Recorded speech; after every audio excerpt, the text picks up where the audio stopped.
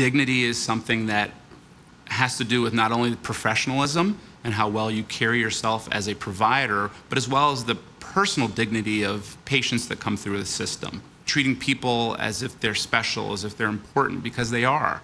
Each person needs special accommodations for their specific needs, and that allows people to have dignity. The other issue is the decision-making of their health care. If you're not involved with your own health care, you feel as though you have no investment, and it's very important to have dignity about your care and what happens to you.